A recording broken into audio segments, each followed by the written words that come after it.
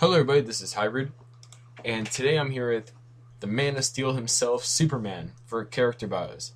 So, if you don't know what character bios is for, essentially, or what we do here, or I do here, I go over the origin of the characters, their powers, their equipment if they have any, their weaknesses, basically everything you need to know about the characters. So, if you want to pick up their comic, you should know at least the general stuff about them, I guess, and not feel too lost. And also, if you don't know about these characters, I doubt for Superman no one knows who he is. But anyways, if you don't know who the characters are, you can watch this and maybe get interested in them or at least have some knowledge of them. So without further ado, let's begin.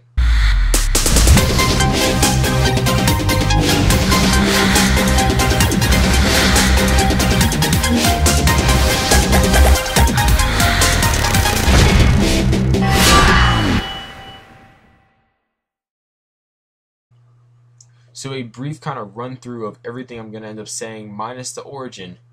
Superman, real name Kal-El, that's his Kryptonian name. Clark Kent is his human name. Now he has superhuman speed, strength, durability, reflexes, senses, flight, heat vision, x-ray vision, and intelligence. So he's one of those heroes that has basically all the powers you would want and all the powers you would need. Now equipment, he has Kryptonian ceremonial battle armor. I'm going to get to that more later because it's actually kind of cool and there's a lot of things about the armor that a lot of people probably don't know unless you read the Superman and the Action Comics comic, pretty much. Now, weaknesses, they're pretty well known. Kryptonite, obviously, but also magic. And a lot of people seem to forget Superman is invulnerable to a high degree, but he's not impervious to everything. So powerful opponents are a weakness technically as well. So origins. When the planet Krypton, his home planet, was about to explode, his parents sent him into space via a prototype rocket. Now his parents are Jor-El and Lara. Jor-El is a well-known scientist, one of the top scientists on Krypton. If you don't know what Krypton is, highly advanced race of, Krypton's a planet that Kryptonians live on, and Kryptonians are a highly advanced race. So science, technology, math, all those things excelled in by Kryptonians. Like they are, it's to such a high degree that's well known throughout the universe, pretty much. And I gotta say, pretty impressive considering this rocket was not only a prototype, but designed for animals. So it was really a last resort that they put him in here, but they wanted to save their son, obviously. So, if you're a parent, you probably understand the sacrifice is worth it. Now, origins, part two, I guess. Once the rocket found a suitable planet to set its systems for, it went to the closest one, which ended up being Earth.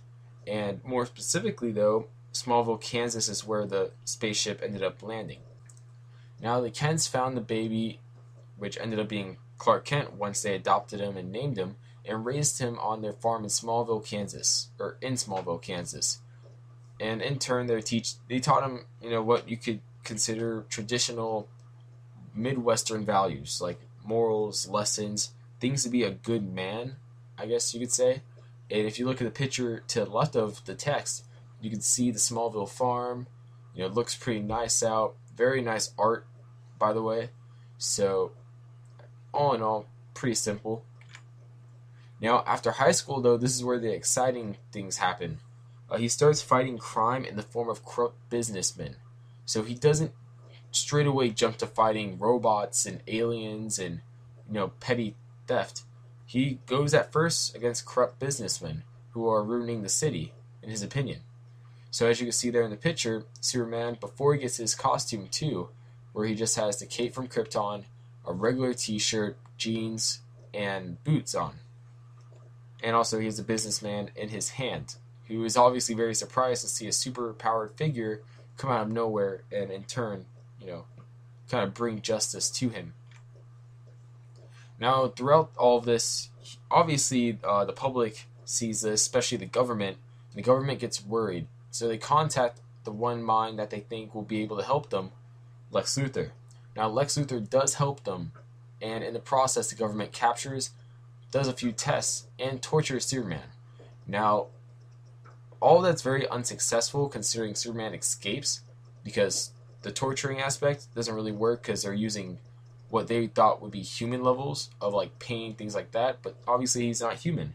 Now for the testing though, they couldn't really do anything considering they didn't know much about him. Therefore, like all they really got was little things like kryptonite kind of has an effect on him, and little minor things like that. And also throughout the capture, Superman was kind of just testing them really just to see like what they would do, what they have to do.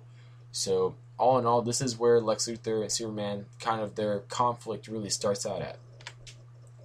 Now after escaping the government though, the Collector of Worlds, also known as Brainiac, comes to collect the citizens of Metropolis and destroy Earth in the process. Now this is connected to Lex Luthor as well because he made a deal with Brainiac, which is why Brainiac goes specifically to Metropolis, because in the DC universe, Lex Luthor is considered the greatest mind on Earth. So there's that. And once Brainiac comes though, Superman goes up to Brainiac's ship and they fight and all that stuff, but in the process Superman finds Kryptonian armor because Brainiac has things from various cultures, and one of those is the bottled city of Kandor. Another one is this outfit. So it's a really cool outfit. I'll get more into it later when I get to the equipment aspect of this video, but all you need to know is they fight each other for Metropolis. Now, once Brainiac is defeated though, Superman is seen as a hero by a lot of people, while at the same time a threat, which is, reasonable. He's a very powerful figure. Of course people would be afraid of him, because, if the Injustice comic shows anything, Superman gone rogue or really pissed off is a big threat. You don't want to mess with that. So, for lack of a better word, this is the start of Superman. Now we get to the powers. I've said this earlier, and I'll just kind of repeat it again, and I'll talk about each power individually. Due to the yellow sun, Superman has superhuman strength, speed, durability, reflexes, senses, flight, heat vision, X-ray vision, and intelligence. Now, like I said, this is because of the yellow sun radiation. Krypton is where Krypton is, they have a red sun. So, different radiation, therefore, when he's in the yellow sun, his body metabolizes the energy differently, giving him these abilities. Now, it's been hinted at due to when his rocket ship was landing, they mentioned the gravity difference compared to Krypton. I think it was like 0.20, whatever the unit of measurement on Krypton was for gravity. His strength and durability could be just from that as well and kind of reinforced by the solar energy, but I'm not going to go too deep into it because that would take a lot of time in this video. Now, I don't want to make like an hour-long video or half an hour-long video. I just want to give you guys the information and in a kind of quick way, yet not too quick. So, superhuman strength. Now, that's the left picture, and this part's written by Scott Lobdell, so I personally take it with a grain of salt because they'll probably retcon this. But anyways, it has him bench pressing the weight of the Earth for 5 days straight. Now, note, this is not with exposure to sunlight either. That's why I said they might retcon this later, because this puts Superman at a ridiculous level of strength that would be very hard to write for in the future, because you'd have to have tons of characters at this caliber of strength. Now, speed, reflexes, flight, they all go to the same category. He can fly at supersonic speeds, but he cannot touch the Flash. Do not get that twisted. He did touch the Flash in the Justice League comic, but that was when the Flash didn't know how fast he was and underestimated his speed. Now, after that, though, the Flash made a good point to never go that slow again around Superman, because, he's not so fast that he can touch the Flash, but he's fast enough where, the Flash didn't know how fast he was, and Superman caught him off guard. Also, even though this is only the New 52 Superman, a good idea of how fast he is would be Smallville. They did a good job of really exploring that speed aspect, so kind of take that as an idea of how fast he really is, because they don't exactly say how fast he is, in the New 52 at least. Now, his senses, pretty general, really, not too much to say about it. He can see really well far away, he can hear from like space, things like that. Now, heat vision, that's the middle picture. He can alter the way his heat vision works, and by that I mean he can make it really narrow and precise, or he can make it really wide and kind of no aim to it. Now, also with that being said, he can control the intensity of it, so it can be really really hot, or not that hot. So it's actually a really flexible power, really depending on who's writing it. And also X-ray vision. All you really need to know about it is he can see through walls with it. Now, durability, that's the right picture. He is extremely durable, and his suit enhances that, which I'll get to more later. But all you need to know is he can withstand energy blasts, bullets, rockets, explosions in general. So, a lot of high, powerful forces onto him, he can withstand. And last but not least, intelligence. Now, this is especially due to the fact that he is Kryptonian, which in just from the start, Kryptonians are highly intelligent, well renowned or well known throughout the universe for being intelligent. So it's no surprise he would inherit that trait. Also, he can speed read, and when he speed reads, similar to how Bart Allen is in the Pre-New 52, he memorizes what he reads, which they showed in one of the comics where Superman ended up having to do surgery on Lois, but it was such a specific surgery, Superman read all of these books on the surgery and medicine and all these things that even doctors there were saying, in the matter of a few seconds, Superman pretty much has various doctorate degrees. Like, he has the intelligence of people with doctorate degrees. So he's not stupid in any way, shape, or form. And also, Brainiac's ship ends up becoming his Fortress of Solitude as well. So all that knowledge is there. We can only imagine how much he's looked at, but considering how long he's had it and his ability to speed read, things like that, we could presume he is very, very intelligent. Now, equipment. Superman wears a ceremonial Kryptonian battle armor, which is said to be indestructible. It also has major healing abilities. Now, the suit kind of acts like a symbiote in a way where it bonds with the wearer of the suit. And it's Kryptonian in nature, very highly advanced too. So when it bonds with the Kryptonian host, I guess you could call it, it finds via its DNA its family kind of lineage. That's why it has the House of El symbol on it for Superman. Because if they showed this actually before, if you were to put it on a different person, depending on that lineage right there, it'll change the symbol to their family's crest. So that's pretty cool there. Also, healing properties. It saves Superboy because his genetic structure was getting ripped apart thanks to Hell due to the recent Hell on Earth event.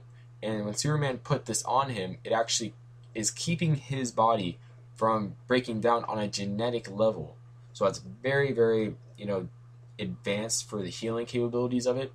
And also, probably just because it's Kryptonian in nature, it is said to be indestructible. So that kind of enhances his durability even to higher levels, which is quite ridiculous when you think about it. But at the same time, armor seems to be in nowadays. And we get to his weaknesses. Now, Superman's weaknesses are kryptonite, magic, and powerful opponents. I have 3 examples of that, or I guess 1 example for each of those on the screen right now, as you can see. Now, on the left side, that's Superman against Kryptonite Man, or K-Man, whatever you want to call him. And obviously, due to the kryptonite, Superman is weak. That's why you see him with the bloody nose, and the way his body is, he's like trying to get away, but he can't because he's so weak. And the middle one, Superman is fighting Hell, a fellow Kryptonian, aka a powerful opponent, and you can see him defeated there. And then on the right side, this was in the Justice League comic, the magic of David Graves, who is the first main villain after Darkseid in the Justice League comic, that's affecting Superman. So he's not impervious to magic. Therefore, it's a big weakness for him. So as you can see, he's very powerful, but he's not a god or anything like that. Like, he's not without weakness, so to speak. And that concludes our character bios for Superman. Now, I have more planned. The next one will be a Marvel character, so look forward to that. And then we're going back to a DC one. I have a few special guests in the future to do some, because I'm going to be honest with you, I don't know every character. Like, luckily for the ones I've done so far, I know the characters pretty well, but for characters, let's say like Aquaman, I don't know Aquaman that well. I don't read his comic, so I wouldn't do that when I get someone like Armin to do it. Same thing with a character like Talon. I get Joel to do that. Or let's say Silver Surfer, I'd probably get White Sheep to do that because White Sheep loves Silver Surfer. He knows Silver Surfer way better than I do. So all in all, this is Hybrid. Please subscribe, comment, and like, and I'll see you guys later with later videos.